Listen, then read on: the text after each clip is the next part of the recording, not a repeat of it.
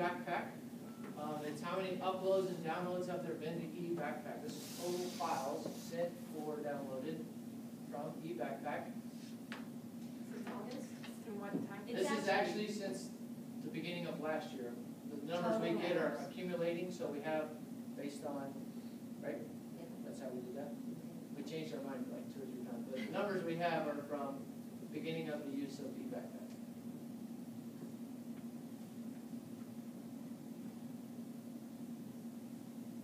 Okay, so this is the correct answer. 1.3 million. That's a bad thing about it. I will say though, this is probably closer to just since August. Actually, all of our. That's what I was answering. Yeah. Between when we got the report in April, which was when, end of April is when we got the last report that we pulled down that he sent us. Between that time and the one he sent us on November last week, almost all the numbers had doubled. So you're talking about May and then this semester, the number of files that were uploaded downloaded. So really, just in this first semester, we've almost doubled what we did last year alone for the entire year. So it is getting used quite a bit. And so the next question then is, what is that saving us per week on average? Trying to make an obvious We tried to make wrong someone. answer about If that. it's this, we need to talk about some things. So Per week.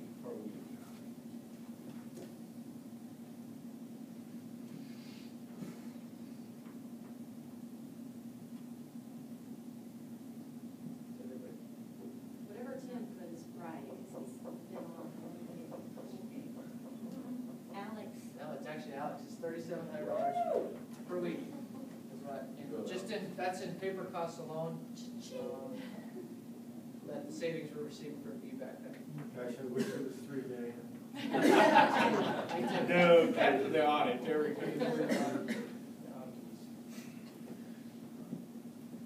one of the things we wanted to highlight for you, we've been here to see you guys a lot, and we tell you about the things we expected to see happen. Digital books and PowerPoints and movies. So what we went out and talked to teachers about and searched for was things we didn't expect. Ways teachers are utilizing this that are innovative, are great for their classes, but certainly were a surprise, and I think that speaks volumes for our teachers. The first is science iBooks, which isn't we knew that was coming up because we helped this department adopt that. That's 3 textbooks: biology, physical science, and environmental science are the 3 classes that went all digital with their textbook. Chemistry, sorry, 4. And chemistry as well. Anatomy and physical, or astronomy and physics would be the 3 that didn't get an actual book. I know the physics classes though are using a lot of digital resources in regards to just using their old book. And so that was a big step. That was a big savings for the school district in those books that we ordered. But we haven't had a lot of complaints or frustrations with those books. It's been very seamless, the way teachers have used them and the way students use them. They're downloaded onto the iPad, so there's not a, I get home, don't have internet, so I can't see the book. It is all right on the device. Professional development, Katie Upton was in our pilot program. She's been here to speak to you a few times. She is actually in our train-the-trainer program that we're using for TEC to be our representative at the high school. So she's done a number of trainings just in random topics, different times of the day, trying to get teachers some additional training. So she's kind of our focus point, besides just the 2 of us trying to do that. And so then we had Summer talk about her orchestra a little bit. Mr. Silva from the band watched it. I don't know if you've seen it. Ohio State's using a number of apps for their band, and they have a pretty impressive band. Google that if you haven't seen it. So he came to me and said, I want to look at the apps that they have. And so we bought him both the apps that they use at their school. He's doing some piloting in his band with those apps, designing the marches, and it's pretty fancy. The kids carry that, and they know where they're supposed to be on the field at all points of the song. And the music one he's kind of looking at, there's ways that kids can highlight things that they're missing. If they're playing along in the song and keep missing this flat that's in there, they can highlight, they can make changes, and those kinds of things that they keep missing within the music. So he's piloting some of that now. He's really wanting to move forward with that next year. Some of those are pricey. so there'll be some discussions about how to get that for his kids, but, there's some neat ways he's gonna do that. Why don't you just keep going and jump in anytime? No, I'm Okay. English, some of you got to go sit in, I know Dr. Atha went and sat in, some PSAs that they did in the freshman level. They read some books and did some studying on different things, and the kids created that. They used a number of resources, not just in English. We have that going on in all of our classrooms, but that was one area where we saw the kids had to dress up, dress professionally. It was a full-blown presentation. They had members from the administrative teams that went up and watched and evaluated, gave grades that weighted into their grade for the class. So an opportunity for those kids to not just create a movie and then turn it in and that was it. They had to actually present the material and speak highly of it. So good opportunity there. Science, they're trying to adapt. They used what's called interactive notebooks. They were just 3-ring binders that they did a lot of things in. And they came at the first year, Ms. Lawlicker this year came to me and said, what are some ideas? So we threw some things out of them of how they could take that 3-ring binder and turn it into something electronic. There's some things they can do, some things they were like, paper's still best for some of these activities. So they're trying and doing some amazing things with that. Mr. McNutt's classes did some infomercials for all the academies. So if you walk around the building, you'll see some videos playing that are advertisements for the academies. The kids had to go out and interview, find out information about each academy. They played them in the lunchroom for about a week. And they're or so. also on BBS. And they're on BBS as well. So the kids created all that. They had to go and take the pictures and get all the information. And those are broadcasting all over the school now as advertisements basically for what's going on in that academy. Which is great for our kids that are freshmen especially that are looking to where they're going to end up. Drama, they're using digital scripts, cutting back on the number of paper copies that they're having to use. Their kids are walking around with their iPads with the script on it. And again, the nice thing about that is the ability not just to read the script, but to highlight, I'm missing this line, I keep messing up here. They can make that personal for them versus the book they had before. Our industrial arts, Mr. Vinjon sent us sent Renee a statement about the way he's using it. They're actually, when they're taking an engine apart, they're taking pictures. I think of, there's a TV show where American Restoration, I think, where they tear apart old things that don't have instruction manuals anymore. And they do that all the time, and we're seeing that in our school now. The kids are using their iPads to take pictures so that when they tear it all apart and have it laid out on the table, they have something to refer back to as they're putting it back together the way it came apart, the way it's supposed to look. They're also doing, I didn't quite understand it either. We read through it and we're like, this is engine speak. So they're using it to build flow charts for how an engine works. And they're using that as their presentation tool so they can demonstrate their understanding of how combustion engine functions.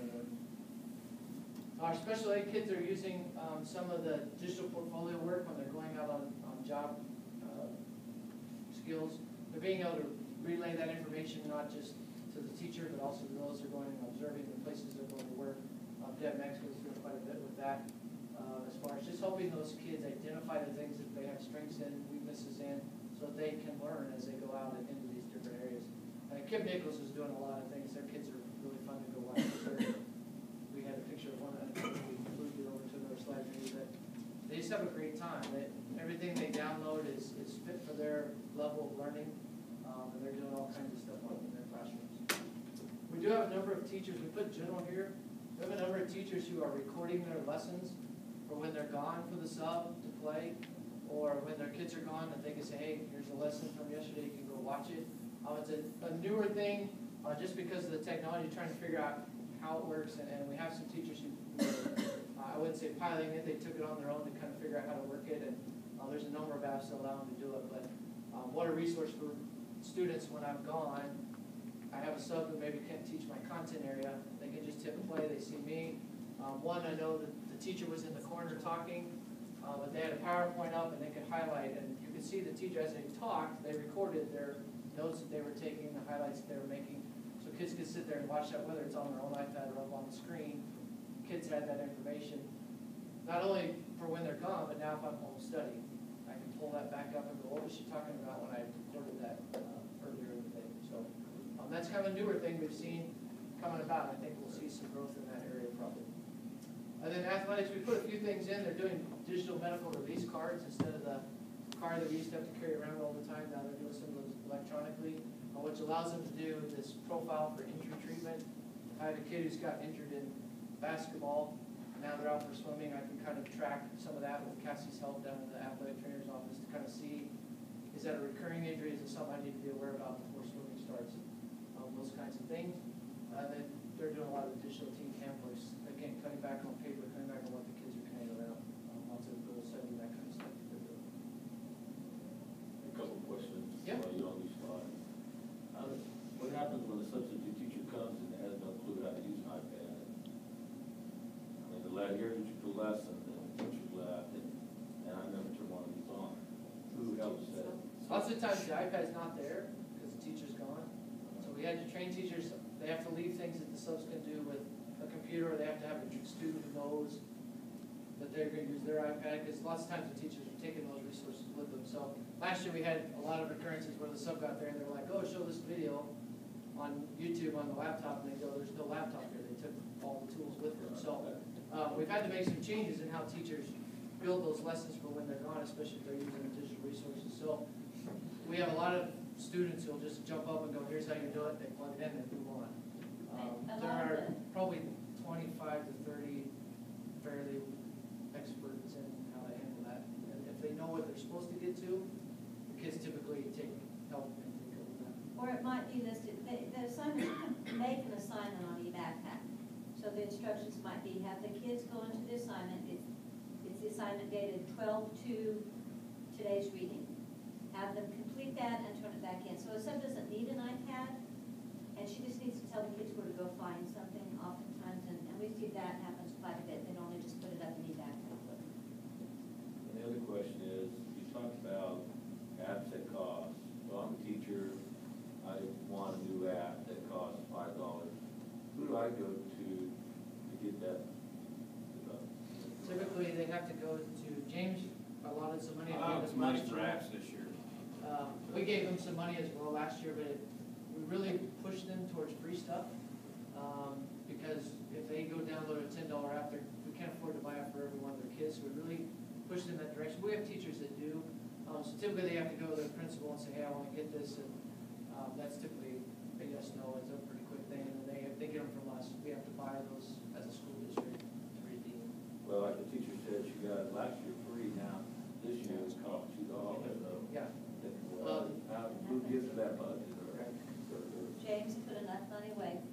For each academy, did every It was principal? each content area. And each content, Content also we area. put money back for apps. So there is money available for that. Now, we buy it for them, but they have to go through the principals to say, yeah, you go ahead and You gotta do approve this. the point that this is worthwhile. Well, and the other thing, we bought an app for a teacher that did, it was $10, and we said, this is gonna be a real struggle. You should be looking at this from your point of view, not every kid in your classroom having, because that's gonna add up real fast. And she said, I want it so I can use it to demo some things, or I can have a center where they can use my iPad. So they're thinking outside the box on those expensive apps. They're going, I can use this differently. I don't need every kid to have it. I can build lessons around one of us having it, or maybe I get two and make it work. So it's, we've tried to help them understand that every kid doesn't necessarily need it, if we can use it as a demo. The periodic table is a prime example. We bought the chemistry teachers, if they wanted it, I think we bought them. There's one that's like 10 or 15 bucks. It's very fancy, but not all the kids need that. It's great for demonstration, but when they're actually trying to do stuff with the periodic table, it's better to have a plain Jane one anyway. So it's getting them to see that there's ways to use those apps as well. So a student can buy any app that they want as long as it's approved on the Students, list, or, we have apps that they're not allowed to have, but as far as whether they want to buy it or not, it's really up to them. But what we're trying to really not do is have teachers go, everybody go get this $2 app. We don't want to be putting that pressure on kids who can't go get that $2 app. When we think that's 99 cents, not a big deal, but it may be a big deal. So, and if I do it, and then all my other 8 teachers do it, now by the end they have $8 to spend on apps. So we try to get teachers, that's why we push them so much towards free stuff. But we haven't limited them to only free for them personally to use in the class. Are you seeing any examples where teachers are experimenting with flipped classroom? I know you look in your, utilizing the general there where they record lessons. Are you seeing where they're recording lectures and kids are actually accessing those lectures at home and then coming to class and teachers are facilitating with all the I haven't heard of anybody that's doing it more on that scale. I've seen this is probably the closest we have to that I've seen. I don't know if anybody else has seen Chris anything. Remick, our We had a science teacher teacher last from last year, was very good at doing the that. flipped classroom. And we're sending a couple of teachers to a workshop in January, and that's one of the modules too. So I'm expecting that to catch on. Right. We've demoed some of those for them. There's some things like that in I2G. We had some trainings with all the teachers last year where we showed them, here's some things you could be doing, you know, and trying to get them to see what that flipped classroom model kind of looks like. One was a physics class where it's completely flipped. I don't know where the gentleman's from, but it's one we just used as a sample. Everything's on I2G. Kids go and get that, and then they come to class ready to do the work side of the teachers there versus the learning side, which is done outside. One thing when we ask teachers those questions, we're like, well, how do I videotape that? We gave you a device that does that. What they did, it doesn't have to be that 3 shots that you see when you watch an MIT video on iTunes. Yeah, they got 2 or 3 cameras set up and they're high definition. They look great. Most of the ones we showed them are they're off the iPad, or off the phone or something like that the teacher has with them, that they're just sitting at their desk, recording the lecture, highlighting the notes, those kinds of things. They need to see that because I think they go and watch the ones that they're interested in, which are from Duke or Harvard, and those are very professionally looking done videos. So we had to show them some realistic things that high school teachers are doing on a regular basis. Some of that helped in that direction. Can I interject a comment on that, please? I think this community, starting at the middle school level, has a tendency to avoid getting homework because it doesn't get done. So a lot of the work is done during the regular school day. And I think we could really benefit by getting away from that mentality.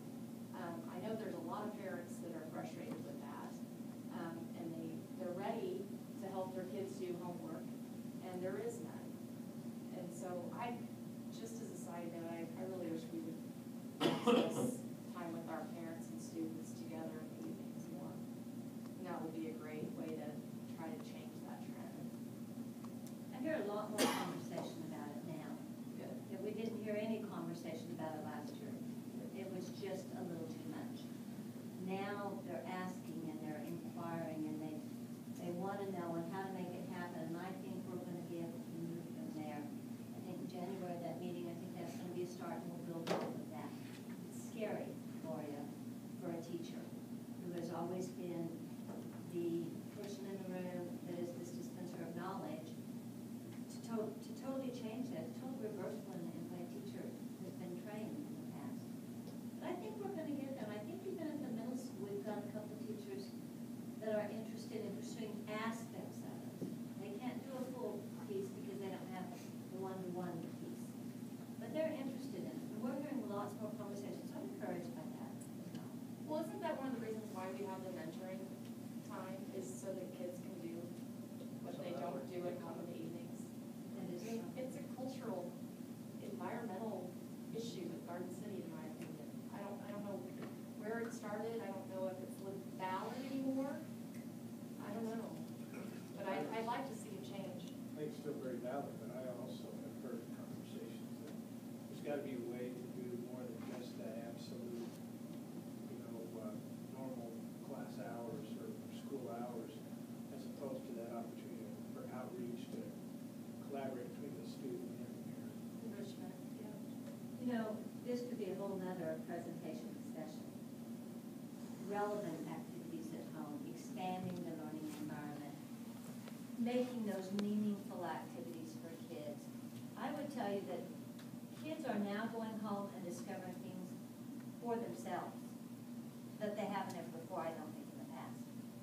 Now, it may not be a direct assignment, but I think they get an interest spark, and we see it a lot where they come and talk about additional stuff that they have learned in relationship to it. So I think our learning is going past those walls and that 325, something like that. 320. I think that happens a lot. I don't think it's necessarily what you're referring to, but I think there is some change happening with it. Well, this just looks like a new way to make some positive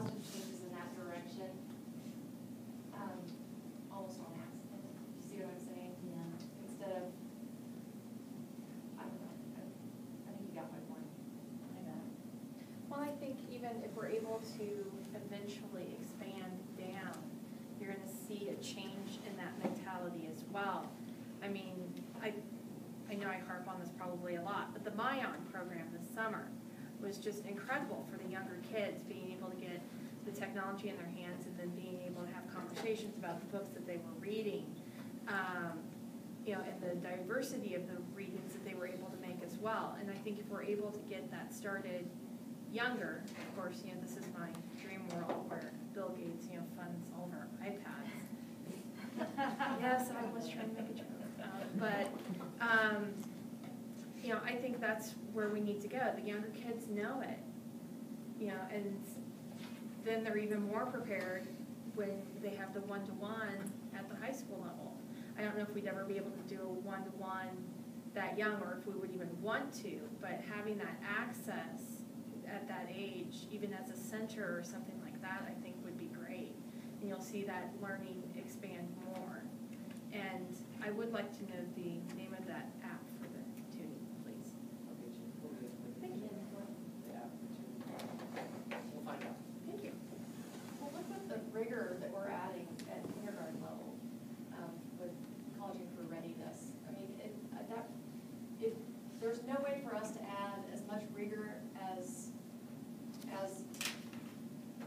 Common Core requires us to do without supplementing at home. I just don't see it happening. And I don't want to set our students and teachers up for failure.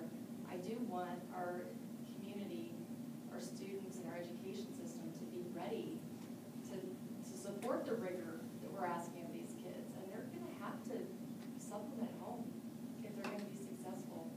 So, You just have such a variety of homes. amen. Yep. But our job is to get those kids ready for college and career.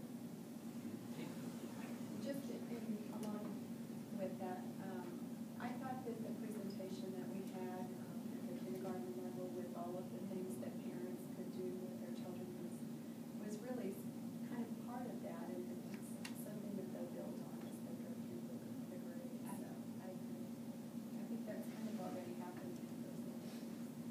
And what you saw with kindergarten, you're gonna be seeing with first grade, second grade, third grade, all the way up. So that's just the beginning of what you see there. So those kids are gonna come through and have a different skill set than what our other kids have had in the past. Would you agree with that, Leanne? I would agree with that.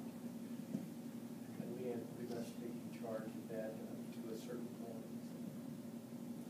I think, I didn't get that a while ago, dispensers of knowledge. I think our kids are questioning our teachers more now because they have that information right there in front of them. So not just depending on that teacher, but actually questioning that teacher. What do you tell me? And I see this in history classes and social studies classes happening more and more now, where keep them on their toes because they have that access right there. They can get it. Right there in your house. And we're also seeing our teachers are able to do current events. You know, it's not the, I ran off last year and I haven't had time to get new one, so we use this one. Reading, it's relevant things that they're reading or seeing on TV or in the news now. If it's a reading assignment, let's use something that's of interest right, you know, currently right now. So Katie's talked about that a number of times, how easy it is to say, let's pull up this article, and it's still the same English activity, that's a meaning to them, and let them pick what they're reading and how they're reading it. Any other questions for us? How's the, and that's a multi-type, but how's the Wi-Fi infrastructure, the support infrastructure behind the iPads? The bandwidth? Casey said you were gonna ask. I know that. But, you know, I've been to a couple of board faculties at the middle schools, and we talked about some of the computers having problems, internet problems, logging on, crashing. Not a lot, just here and there. So I was just kind of curious to how we're doing I on think ours.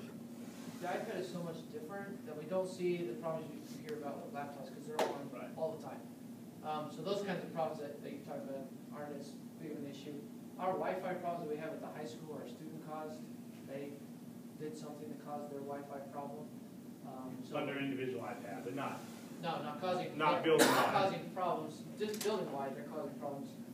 So the problems we deal with Wi-Fi related are student caused, which we deal with, you know, on